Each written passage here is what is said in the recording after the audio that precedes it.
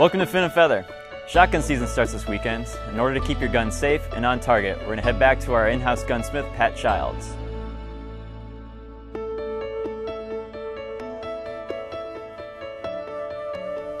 In deer guns that shoot saboted rounds, which has been the most popular here of recent years, the plastic residue will build up in the barrel and cause your slugs not to fly as straight as they should after a certain amount of time.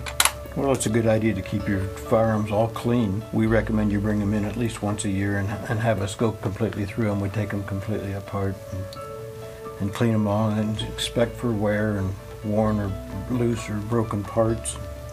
Replace whatever it needs to put it back into 100% condition.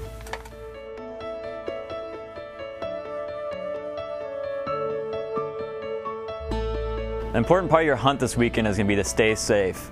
Iowa law requires that every hunter has at least one piece of solid blaze orange clothing. And that can be something from a jacket here to a vest or say a sweater.